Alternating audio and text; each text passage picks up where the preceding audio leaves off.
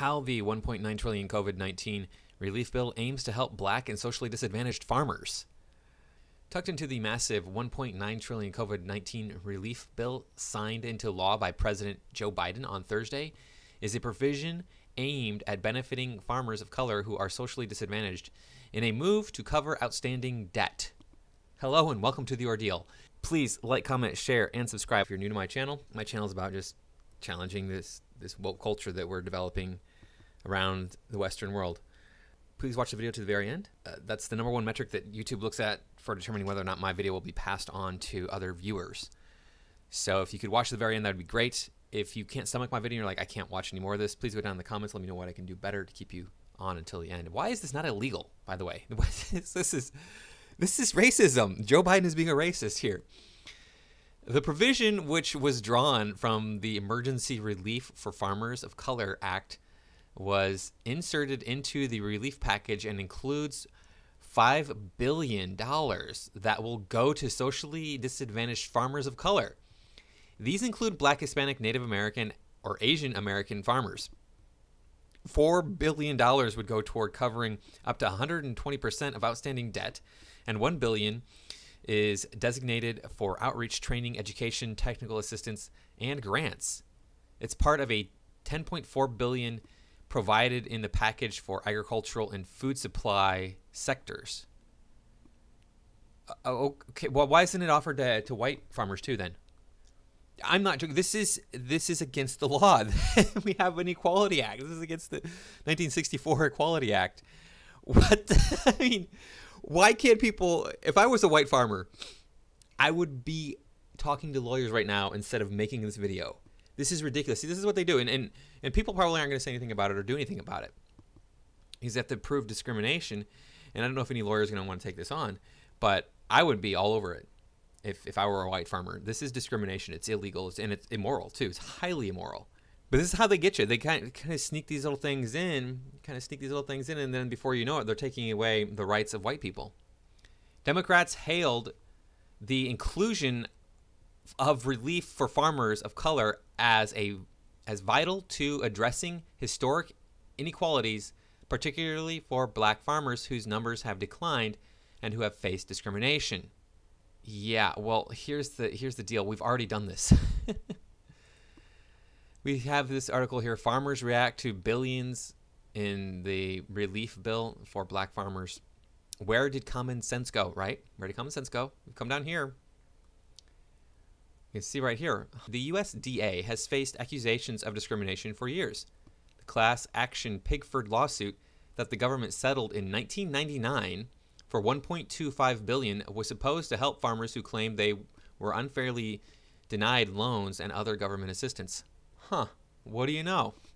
In 1999, they received $1.25 billion.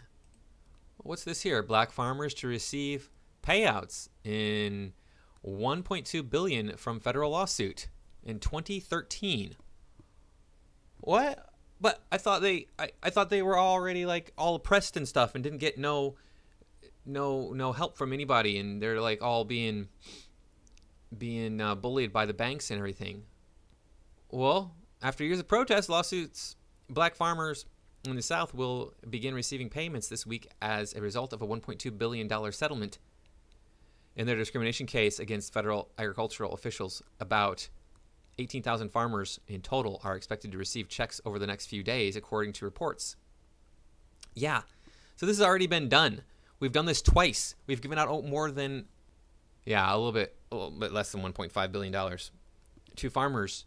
$2.5 billion to farmers to rectify the wrongs of the past. Now, you might be thinking like, well, aren't you against this? Because you're all about the anti-wokeness, and this sounds pretty woke here. They're giving out, in 1999, they were giving out this money. In 2010, they did it again. Well, no, okay. If there is actual discrimination and you can prove that in a court of law, then you deserve to have recompense for that.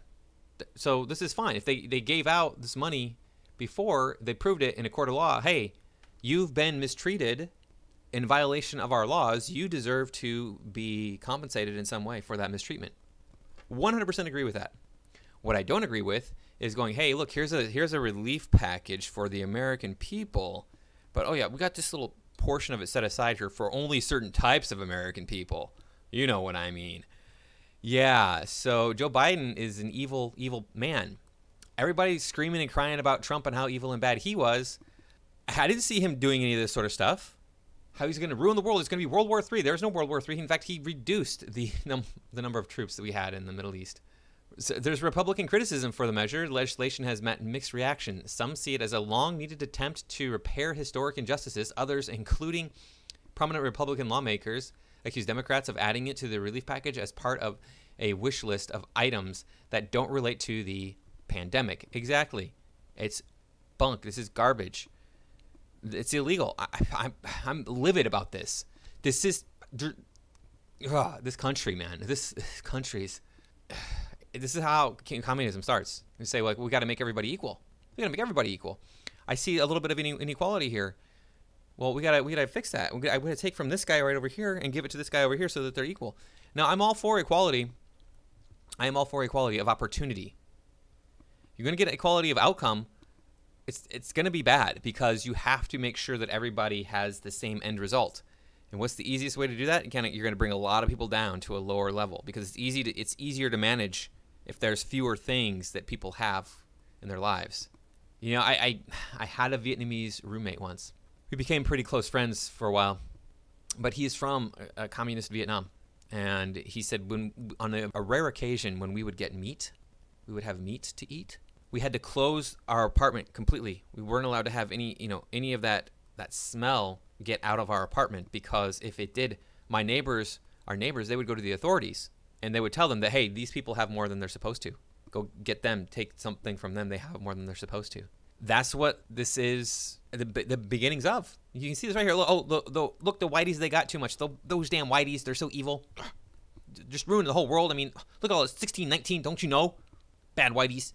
We got to give the money that they make, there's theirs, we'll take it from them, and we're going to give it to the people who aren't white. Wow, this is disgusting. This is so bad. Lindsey Graham, he slammed out-of-control liberals for putting it in the package, calling provision reparations, remedies that may include compensation to address the U.S. government's role in perpetuating the harms of slavery against black Americans. It's about slavery, something that ended over 150 years ago. So reparations is another thing that I am very much against because how do you parse out who pays reparations and who doesn't? See, it's going to be a blanket tax on everybody. You're going to take money from every single person and then you're going to concentrate it in the hands of the few, of 13% of the population. But how do you determine the 13% that are actually deserving? How do you know? Like maybe there was, say, some immigrants, black immigrants who came to the country in the year 1900, and they don't have good records of their history. They don't know that their ancestors immigrated here in the year 1900 and that their ancestors were ever enslaved in this country. And what about the people who pay? Who's everybody supposed to pay? Like my grandmother immigrated here in 1919. She didn't own any slaves. You know, that's it's just like how do you come to the conclusion that everybody just owes, so that this small group that didn't even actually have the situation happen to them, it happened to their ancestors, but they need to be compensated somehow. It's ridiculous. This stuff is just so disgusting. I want to see. Okay, here are the senators who supported this bill. So Warnock, Booker, I don't know how to say that, Lujan, and Stabenow. Those are the Democrats who pushed for this, plus Joe Biden. I would personally file lawsuits against each one of them. I would file a lawsuit against each and every one of them for discrimination if I were a white farmer. This is so disgusting. So disgusting. I can't even begin to tell you how bad this is. And I think it's okay. I think it's all right. Here's this. It refers to the 1999 lawsuit, the Pigford lawsuit. Thousands of black farmers got, $1.2 billion spread out amongst them. And then in here, it says right here, 2010. See, right? See, black farmers in 2010. President of the National Black Farmers Association pushed lawmakers to settle for black farmers in 2010. He says the measure included in Joe Biden's virus relief plan would provide financial help for farmers who historically have been left out of federal aid. Farmers all get federal aid. They all get it. It's called subsidies. The farmers get free money all the time, constantly. Not saying that they shouldn't, but they already get federal aid. So, yeah, you need to, I mean, obviously this article doesn't explain it, but maybe there is actual reason for him saying what he's saying, but I find it highly suspect. This is just seems like a person who wants to get money for people that look like him, and that's just wrong. But the thing is, it's happening in LA too. LA to develop plan for city to hire and retain more women, non-binary people. So in an effort to close the large gender pay and reparations gap in the city's workforce, the Los Angeles City Council voted Tuesday to develop a plan to better recruit, hire, and retain women and non-binary individuals across departments. They come down here, they say that women working in the city earn on average 67 or 76% of what men make, and took home just 24% of the gross amount of city paid its employees last year. And then we have the office found that women earn 9% of the 88.4 million overtime paid by the city in 2019, with men earning 801.5 million, or 91%.